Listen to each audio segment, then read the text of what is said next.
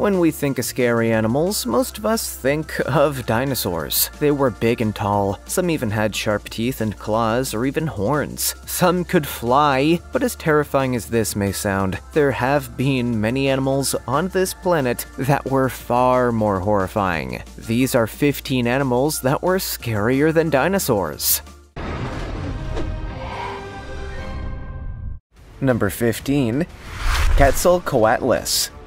At the conclusion of the dinosaur age, Quetzalcoatlus ruled the sky of North America, flying far above legendary dinosaurs like Tyrannosaurus and Triceratops. The largest Quetzalcoatlus species, which were as tall as a giraffe, were also the largest of all flying animals. They were the pinnacle of pterosaur development. Pterosaurs, or flying reptiles, created some of the world's biggest flying animals. Quetzalcoatlus was the largest and most famous of these flying monsters. Quetzalcoatlus is the most renowned member of the Azhdarchids, a family of pterosaurs that lived between 144 to 60 million years ago and were named after the Mesoamerican god. The massive Quetzalcoatlus northropi flew with a 33-foot wingspan. They took a 4-footed jump off the ground, as do all flying reptiles. This launch method was backed up with a massive amount of force. Quetzalcoatlus's torso was thick and filled with enormous muscles, despite its tiny size in relation to its body. Notwithstanding being frequently portrayed in popular culture, it is relatively obscure.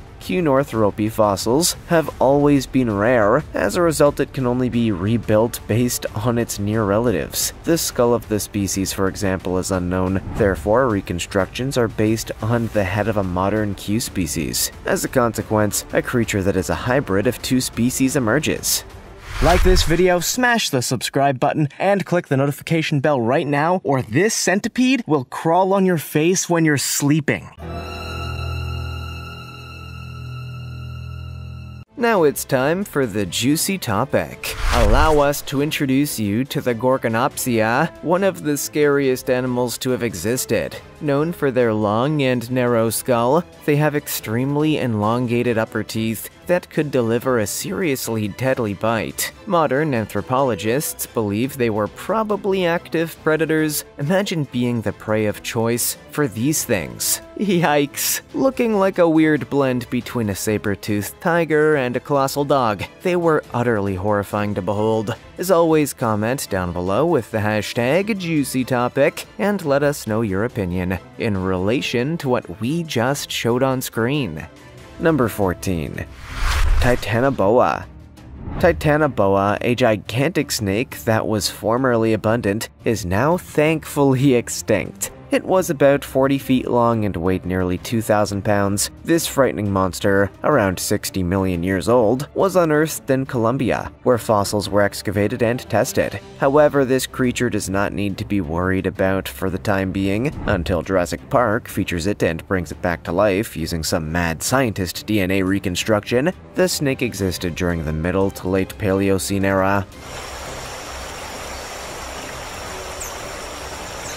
After the infamous Cretaceous Paleogene extinction event, the dinosaurs were only the tip of the iceberg, as many other species were destroyed as well. In 2009, the huge snake was excavated by an expedition led by paleontologist Jonathan Block of the United States. Its fame reached new heights when a full-scale replica of a Titanoboa, one of the most terrifying animals ever, was shown in Grand Central Terminal in New York City as part of a campaign for the Smithsonian. Number 13. Helicoprion. We no longer have to panic about the Helicoprion, a huge predator that became extinct approximately 250 million years ago when we are out swimming in coastal waters. Since the fossils were found, we have been able to piece together a compelling image of the beast known as the Helicoprion. As described after a discovery in Idaho, the gigantic fish grew to around 40 feet long. That makes this sea monster twice the size of a great white shark because of the shape of its teeth and jaw. The Helicoprion is known as the buzzsaw shark. Attempts were made to come up with an explanation for the whorl of teeth resembling a buzzsaw from the few bones and teeth that were found, and the whorl was moved to various places on the fish's body before it was finally, in 2013, accepted as a growth from the lower jaw, which made this species a better predator. They also discovered that the Helicoprion was actually a type of ratfish rather than a shark, even though they are closely related. It was nevertheless the most successful ocean predator in its heyday, and one of the most bizarre-looking fish around. Number 12. Tyrannosaurus rex. So how scary was the scariest dinosaur in fact? Pretty scary, as we're about to find out. Tyrannosaurus rex, which means terrible lizard king, in Latin that is perhaps the most well-known dinosaur of all. Even if it does have incredibly small arms, this is a very apt description of an all-powerful predator. If you ever come into this 40-foot-long, 13-foot tail bipedal dinosaur, don't worry about the limbs. It'll be the huge head loaded with sharp fangs that will be the biggest concern.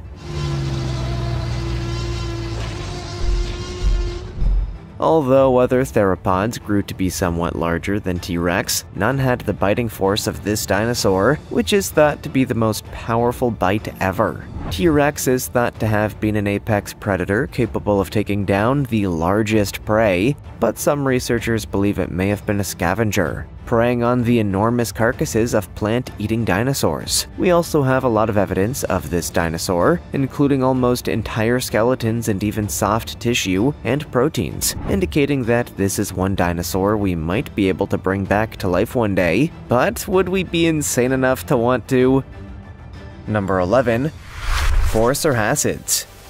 Terror birds, as you may have guessed, are terrifying. These massive flightless birds existed for a long period, from about 62 million years ago until around 1.8 million years ago. They originated in South America, but they are the only big South American predator known to have crossed the Panama Canal into North America when the two continents were connected by the Isthmus of Panama. Because they could grow to be 10 feet tall, the people of North America were presumably not overjoyed to see them all arrive.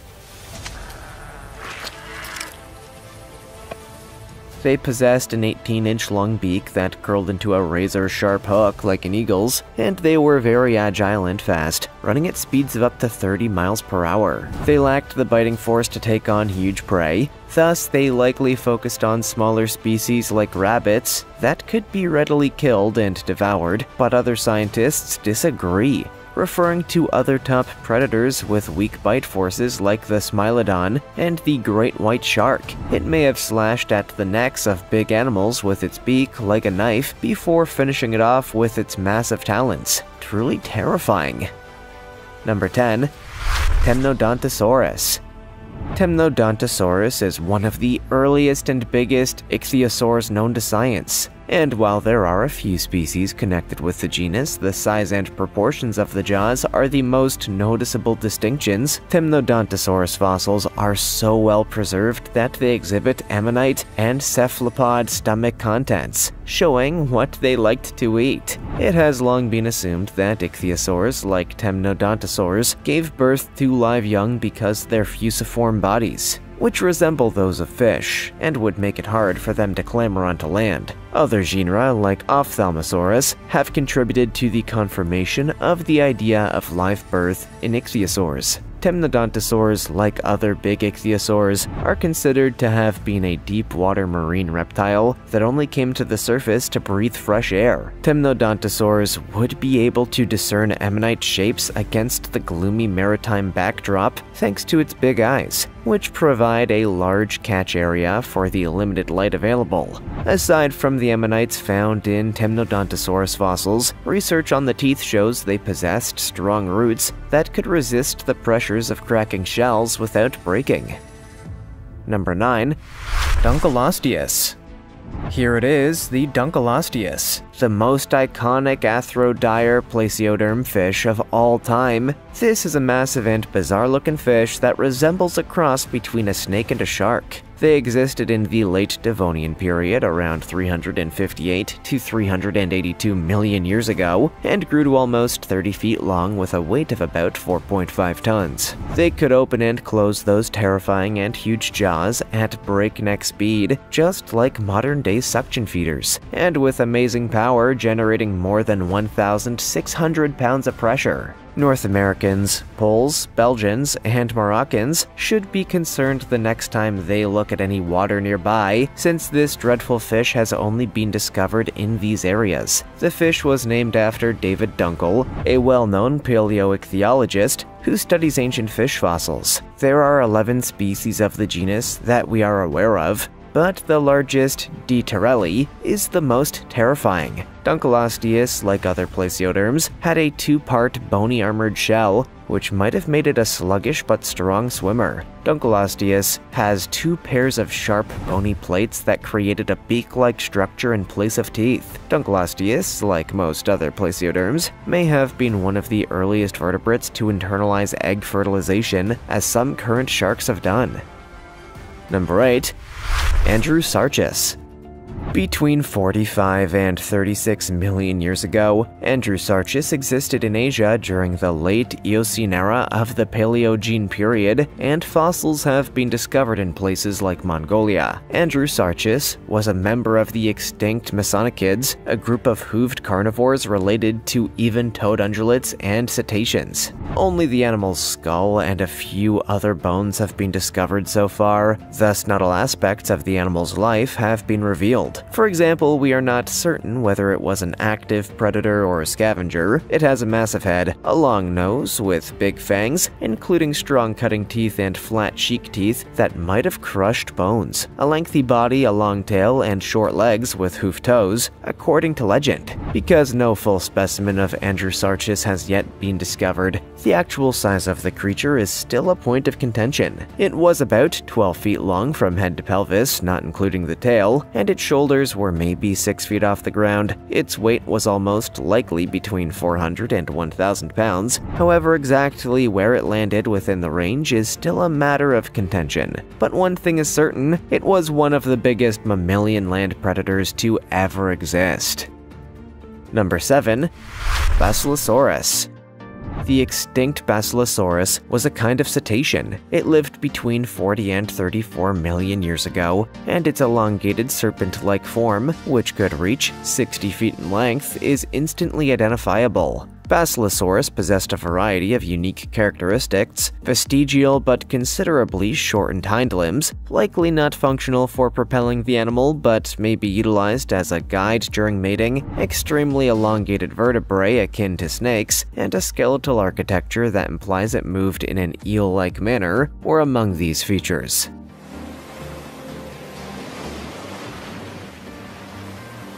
Basilosaurus, unlike contemporary whales or dolphin, lacked the melon organ used by modern cetaceans for echolocation and was likely incapable of deep diving.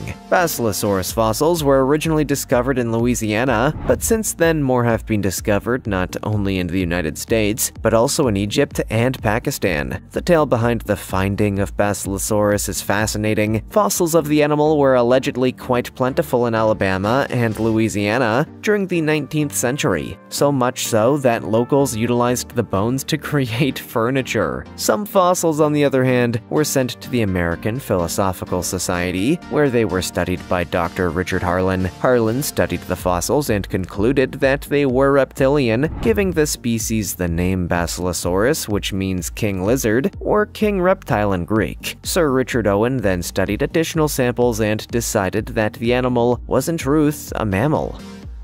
Number 6. Thyocosmilus.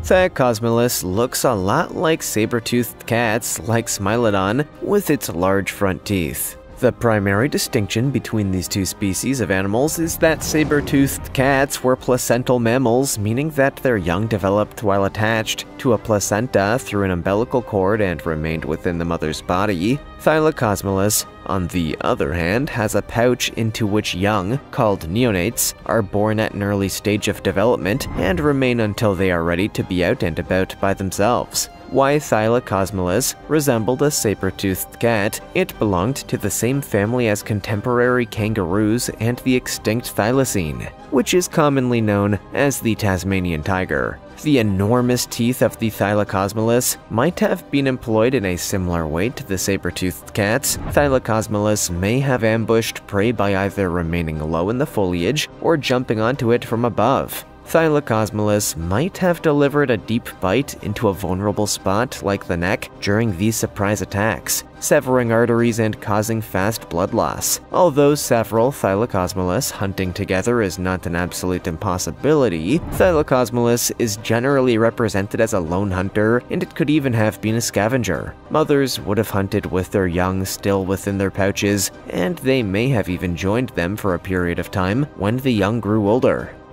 Number 5. Megapiranha. Megapiranha is every bit as frightening as its name suggests. As if normal piranhas weren't frightening enough, the rivers of South America were formerly home to a much larger species known as Megapiranha. They lived in Argentina's Ituzaingó Formation between 10 and 8 million years ago. They were originally spotted in 2009, and all of the researchers must have felt a shiver go down their spines when they realized they had unearthed a 28-inch-long piranha. They were estimated to weigh approximately 22 pounds, implying that an entire school of these fish would have been a force to be reckoned with their smaller modern counterparts known for being able to strip a cow to the bone in minutes. It's hard to imagine what would happen if you swam into these much larger monster fish. A megapiranha's biting force is estimated to be approximately 1,070 pounds, which is comparable to that of a tiger. However, there is one lingering difficulty with this conclusion. Megapiranhas' only fossils are pieces of jawbone and a row of teeth from a single individual, indicating that there is still a lot more to learn about this Miocene threat. Number 4. Megalodon. Here's a huge fish with a well-known modern cousin. The megalodon is the great white shark's grandpa, and this monster, whose name means big tooth, lived between 23 and 3.6 million years ago, which is a pretty long time when you think about it. Although we only have fragmented remnants of this shark, they have allowed us to piece together a terrifying image of it. This shark is regarded to be one of the world's largest and most formidable predators, with the biggest fossil pieces coming from sharks that might have measured up to 67 feet long. This beast's biting force could well have reached 41,000 pounds per square inch, enough to rip a car in half. This was a predator that took on the largest prey in the ocean, with nothing standing in its way: the apex predator.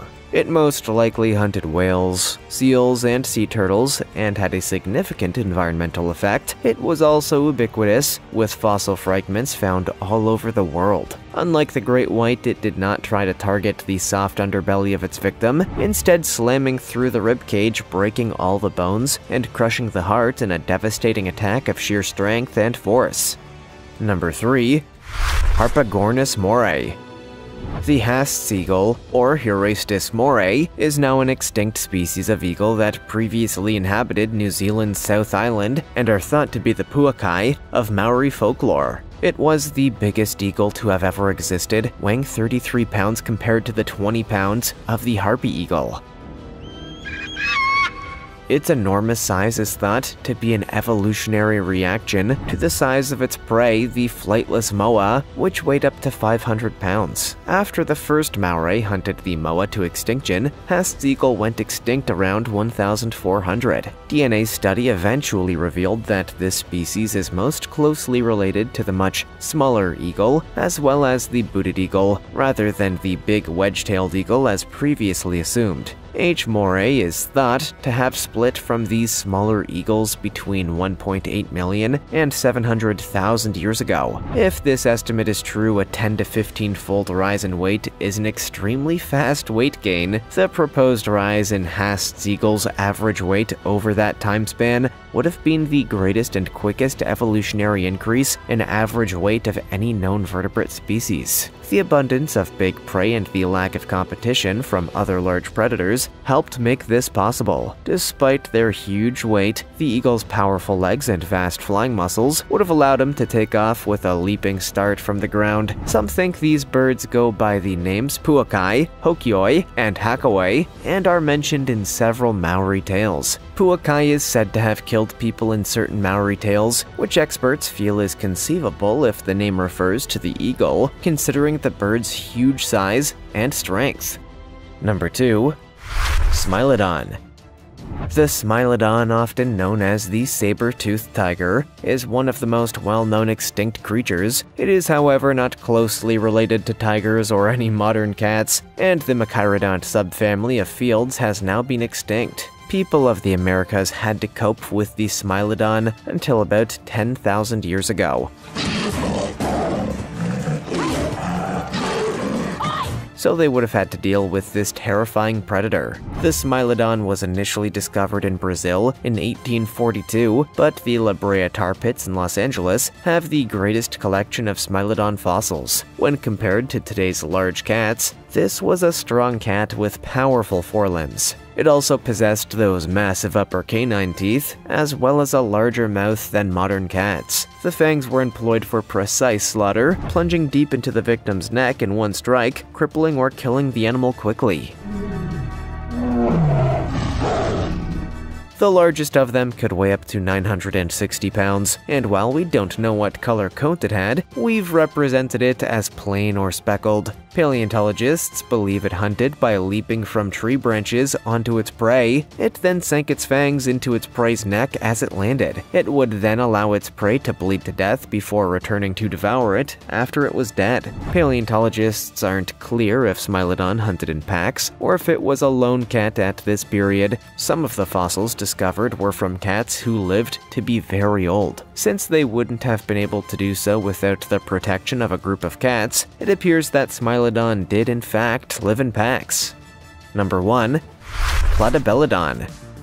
Platybelodon was a prehistoric animal that existed during the late Miocene period around 10 million years ago. It was found in the early 20th century and given its name in 1928. Its name translates to flat tusk. Because Platybelodon was related to Amebelodon, it is possible that it utilized its tusks in a similar manner. Paleontologists believe it would have dug up marsh plants with its tusks and then moved it into its mouth. It's a hypothesis that's been popular since Henry Osborn proposed it in the 1930s. If it's accurate, it was a clever technique for it to get its food into its mouth, but it resulted in one seriously odd-looking creature. A fascinating detail about the Platybelodon is that the notion that it dug up plants with its lower tusk is now being debated. Paleontologists now believe Henry Osborn was mistaken. Some now assume these creatures chopped down tree branches with their bottom tusks instead. Platybelodon was around 10 feet long, 9 feet tall, and weighed about 2 tons. That indicates that it was about the same length and weight of a small car, not as large as modern elephants, but still pretty big. It would have been the same length and weight as a rhino, but much taller. Why did Platybelodon become extinct is one of the most often asked questions about this species. While scientists aren't sure why this animal became extinct, shifting climatic conditions during the late Miocene are thought to have caused a drought. This would have obliterated their feeding areas, thereby putting them out of business. Are you terrified by all these crazy animals from the past? Which is your favorite extinct species? Let us know in the comments below. Also, check out our other cool stuff showing up on screen right now. See you next time.